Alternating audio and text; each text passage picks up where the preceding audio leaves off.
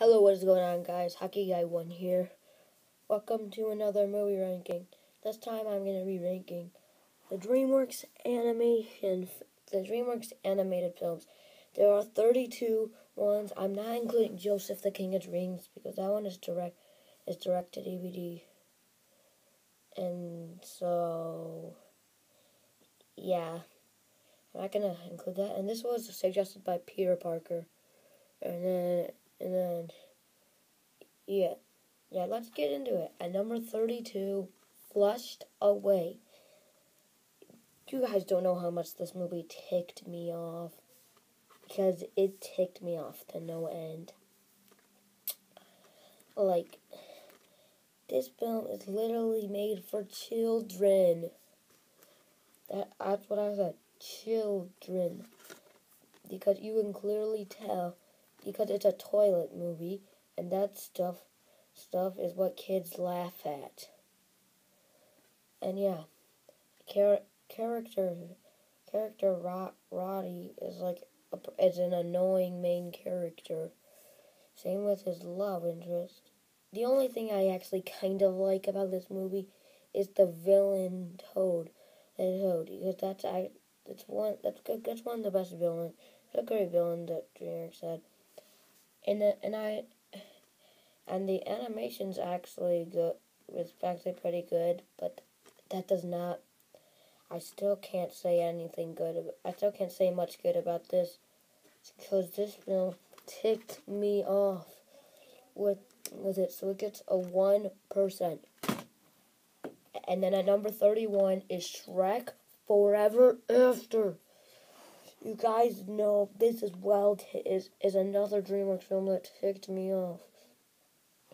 Because this just ticked me off to no end because this is Shrek and we don't want them going back in time. Just like seriously, it's a world where Shrek doesn't exist is stupid. And all the characters are annoying, and it's such a rip-off. I forgot what the movie was called that it's a rip-off of, but it's a rip-off of a movie. And then yeah, and it's absolutely terrible. Nope. And then yeah, film is just awful. This used to be my 30 pick, but then I realized how much I hated this when I watched it again.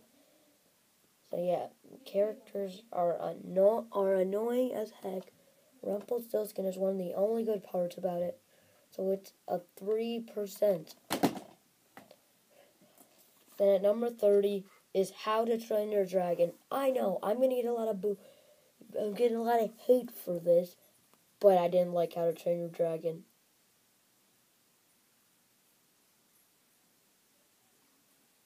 Yep, I said it. I think this is the most overrated animated film I've ever seen in my life.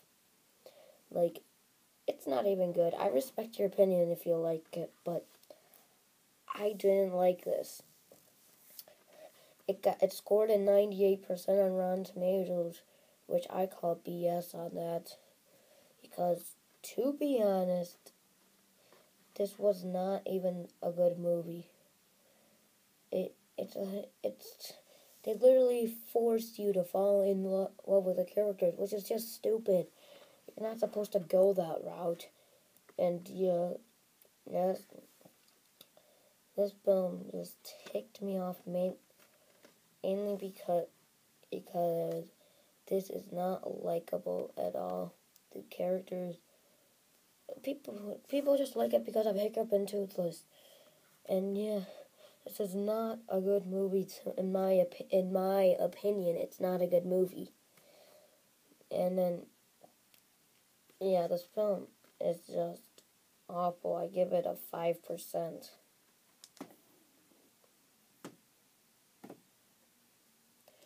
And then at number 29, this is probably another shocker to you, Monsters vs. Aliens. This film picked me off. This does not feel like Dreamworks. Considering that Dreamworks is one of the best companies now, this is an awful film for them. Just embarrassing. Like, the characters are annoying. Yes, the animation's pretty good. It's good, but these characters are so annoying. Like, Bob is so unfunny and annoying. And then that guy is so annoying. Same with that guy's just an annoying scientist. I gotta give a credit though, because they at least tried, but they still failed to make a good movie, in my opinion. So, yeah, this gets a 7%, and I hated this film. Here's another film I hated at number 28. Sinbad Legends of the Seven Seas. Oh my God, was this awful? This was a piece of crap. Well, I mean, not as a piece of garbage as the films above it. These films over here are some of the worst animated films, in my opinion. But this one, it still doesn't help that it's a bad movie. And yeah, 2 thumbs down, more like. But I can't believe that it's just stupid. I fell asleep while watching this. It's just, oh my God, I don't even remember much of this. A lot of the same stuff happens. It's just stupid. It's a 10%. And number 27 is Ants. That's right, Ants. I hated this film. Seriously. I don't know why people like this. A Bug's Life is a million times better than this. And people complain about Bug's Life's animation. What about this animation? These look nothing like ants. To be honest. These just look like walking people. Yes, it's 1998, just like ants, but still, I could have at least made them look a lot more like ants. But still, this film, I can't stand it. Woody Allen is annoying as heck. And then knowing Dreamworks, since there's a pop song in it, because Dreamworks uses pop songs in every movie. They chose like the worst pop song in the world to do it. They had like a pop song. Oh, I'm not really gonna sing it because that'd be just an embarrassment to me to sing it. And then, yeah, there's barely anything good about this. This is another overrated film. And then, yeah, this gets a 12%. And number 26 is B-Movie. My God, was this terrible.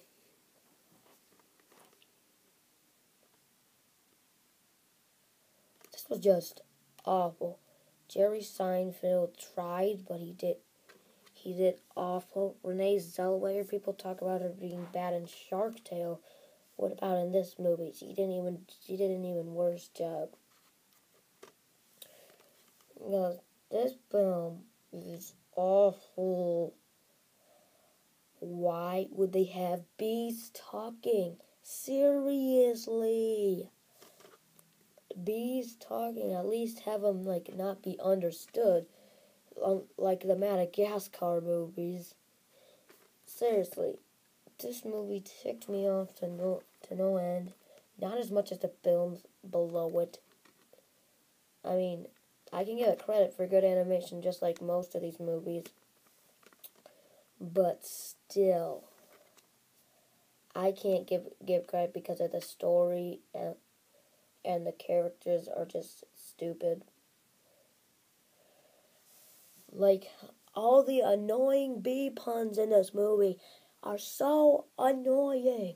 This is why you can't make a movie about bees. You'll just Because you'll be like, yeah, how about this? Let's have this person's name be Barry B. Barry B. I forgot the last name. And then, and Barry B. Benson. So we can have a B pun in here. So yeah, there you go. Yeah, it's just 15% is what I give it. And at number 25, oops, that's upside down, is Spirit Stallion of the Cimarron. This film is terrible. There go all you people that like it, since there's a lot of people that actually like it, surprisingly. I hate this film. This film ticked me off. Like, this is just a violent film. Not as violent as Ants. I forgot to mention that about Ants. Ants, that's what makes Ants stupid, how violent it is. And with the swear words as in it, it's a PG-rated movie. Well, this is a G-rated movie, and it's kind of violent, with the horse getting captured, and then this is stupid. Why doesn't he talk? I can't stand that about this movie. The only times you'll hear him talk is when he talks to himself. It's just stupid. Yeah, this gets a 20%. Get out of here. And then at number 24, How to Train Your Dragon 2. And you can clearly tell I clearly wasn't a huge fan of the How to Train Your Dragon movies, considering how low they are. Since mainly people have it in their top 10. Not for me. I didn't know this film. It's better. I'll admit this. It's better than How to Train Your Dragon 1. It's still not that good of a movie to me. I mean, there are some parts I enjoyed, but this movie wasn't good to me. I mean, yes, it's better than, yeah. Yes, I can at least have stuff to enjoy, unlike How to Train Your Dragon 1 and Shrek Forever and Flush It Away. Yeah, like, this is a dark film. Considering this was made for kids, it was really dark for it, but that's not why it's low, but it's low because all the films in front of it are better to me. Oh yeah, this film, it wasn't that good. It wasn't even very good, so yeah, it gets a 49%. And then at number 23 is Turbo. People are probably just like, wait a minute, if you hate cars, how is this only an okay movie to you? Probably people are thinking that. Oh yes, I hate the Cars movies, but Turbo might be a little bit of a rip-off of it. I don't care, because at least this isn't a talking snail world. At least this has good animation, unlike the Cars movies. So yeah, at least although this is a little rip up of Cars, I still like it better than Cars. Screw you, Cars. Yeah.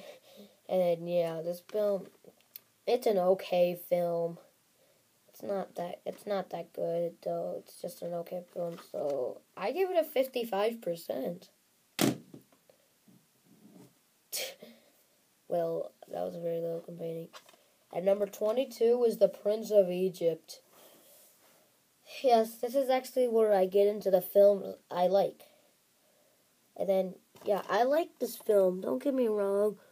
I just find it weaker than the 21 films above it. So, yeah. Sorry, stretching. And then, Yeah, it's a life about Moses, but like it's a little too. I think it's a little too dark. But that's not why it's low. It's low because I like the other ones better than it. And yeah, there's DreamWorks is known for having films, in my opinion. Unlike most people, just like DreamWorks is bad. There's a lot of people who go like DreamWorks is bad. DreamWorks is bad. Mainly because they're comparing it to Disney and Pixar. And yeah, Prince of Egypt. It's an okay film. It's not okay. It's a good film, but yeah, we could have it just doesn't really make sense for Moses' story. And yeah, and the characters are most characters are good. The story is good for most of it. And then this is beautiful hand drawn animation. So yeah, that gets a 65%. And then at number 21 is Chicken Run. This is a good film. I find it a tiny bit overrated. No, yeah. And like some people put in their top 10. I don't know how you put this in the top 10. To be honest, to be honest, people are just doing it because I think some people just do it because it's Aardman, and Aardman is a pretty good company. And then yeah, this is obviously not the worst Dreamworks collaboration with Aardman. You guys already saw it. It's flushed a freaking way. I hate it flushed away, but this one is good. And then yeah, it's good. So I'll give it the concept is trying to fly. That's what I have a little bit of problem with. And anyways, I'll give it a 69%. Don't worry, it's not supposed to. I'm not doing that to be inappropriate. I'm just joking around. At number 20, I have Wallace and Gromit: The Curse of the Were Rabbit. This is a good film. Yeah, this is a great film, but it's not the best. It's of course it's probably the best. It's the best of the Aardman collaborations, but it's not the best DreamWorks film. It's still great. Don't get me wrong, but I just don't really like. I don't really like it as much as the other ones above it.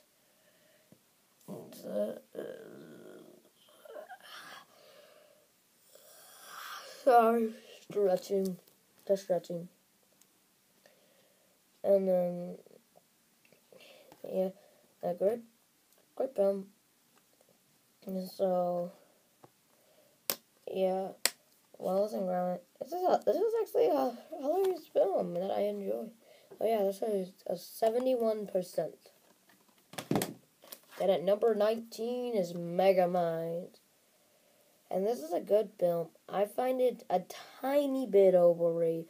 I find it overrated, but not like too overrated, but like I find it overrated because like I just don't find it as good as people are saying, because it's a ripoff of Despicable Me. So I mean, it's a little bit of a ripoff of Despicable Me. Not too big of a ripoff, but a little bit. So yeah, that's why I don't really like it as much as most people do. But because like I hate when things when a company rips off a different company's movies. So yeah, great film. Megamind's great. Metro Man's great, even though he only shows up a little bit. And we have a pretty great villain. And yeah, this film gets 75%. And at number 18 is Madagascar: Escape to Africa. People are probably wondering why this is my least favorite of the Madagascar series.